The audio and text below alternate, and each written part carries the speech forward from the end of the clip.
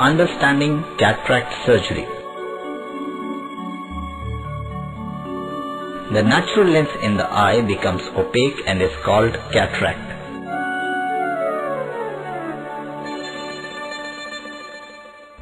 With a fine needle, the membrane covering the cataract is opened up.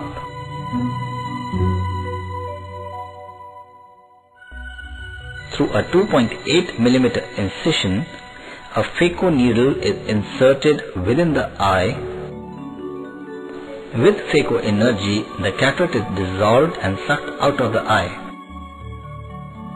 First, the cataract is broken into two halves, and then each half is broken into small pieces, dissolved and sucked out.